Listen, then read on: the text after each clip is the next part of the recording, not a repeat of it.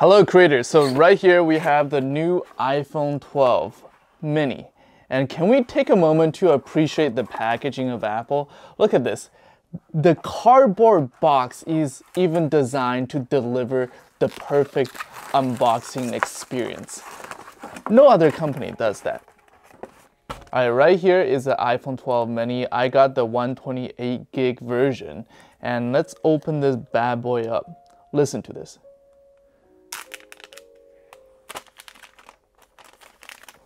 Ooh, baby, that is something that you're gonna cherish. Let's open it up. This is the best moment of every unboxing. Wow. Okay, this phone looks a lot more blue than on the website. Look at that.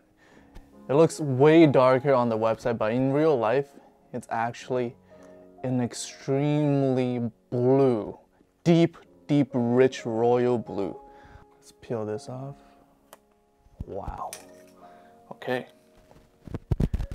And we got a little bit of a bigger power button on this phone. We got a USB-C to Lightning, which is not everyone has this type of charger. If you want their charger, you need to pay another 50 bucks. And got a little pin. Okay. This has been the lightest and thinnest iPhone box ever.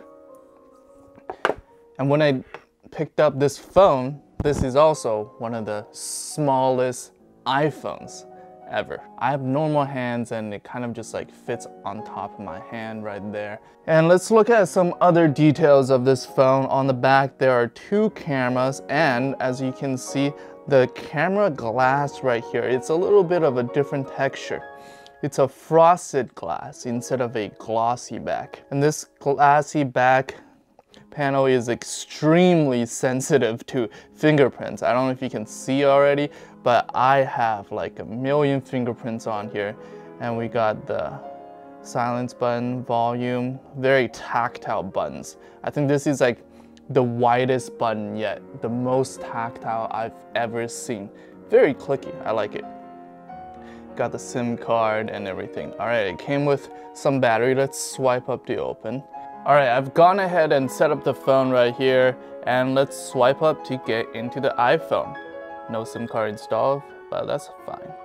All right, so as you can see, the screen right now, it is a new type of display. This is a Super Retina XDR display. So it has a very high pixel density.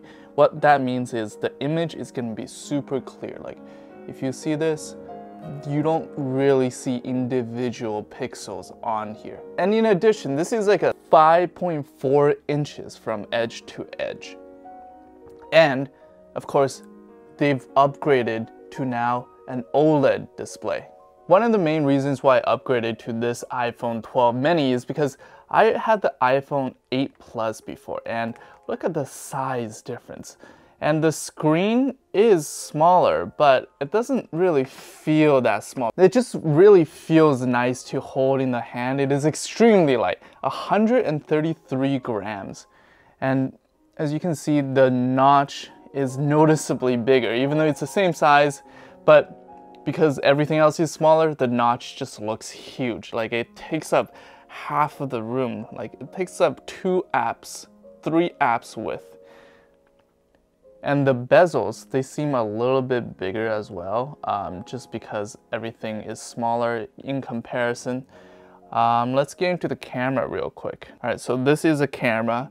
We have a picture mode, we have a portrait mode, we have a panorama, and let's see, we have a video and time lapse. No matter you're an Apple fan or not, one thing you really gotta appreciate about Apple's products is that they all feel so inspiring to hold.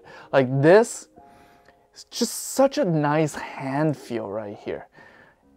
It's so light, it's so small, but it's actually so capable. And that's what I love about this product, and it's one of the main reasons why I bought it, is because of its mini size. You just feel like you have full control over this thing, over like a big phone like this, where you kind of like don't have a full grip over it, you know? like you're struggling from edge to edge, but this you can reach no problem. I'll be doing a full review of this iPhone 12 mini. Click right here to subscribe for when that comes out. This is Creators Unbox, and keep creating.